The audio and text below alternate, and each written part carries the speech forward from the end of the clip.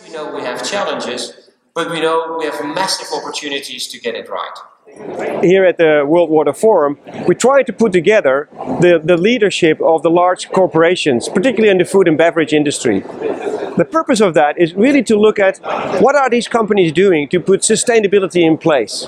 We heard from both the leadership of Coca-Cola and Nestle that yes, they're making progress with water stewardships and putting sustainability in water issues throughout their value chain. And it's very important to actually then, we were testing with them, what are the boundaries of that today and where is this all going forward in the future? Because of course they have just started with making new commitments, but of course they need to also be held accountable to actually deliver on those commitments in the years to come.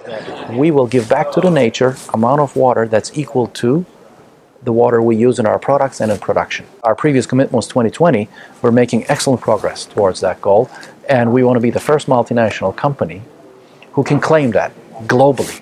We are water neutral. So we saw a really interesting debate between the different leaderships of different organizations about both water stewardship and sustainability going forward. What's interesting also that we not only had those corporations, but also some of the partners that they're working with, like the World Wildlife Fund for Nature. We talked about water stewardship, which is a new approach for many companies to really incorporate water efficiency, water reuse, water recycling, and replenishing the environment throughout their value chain.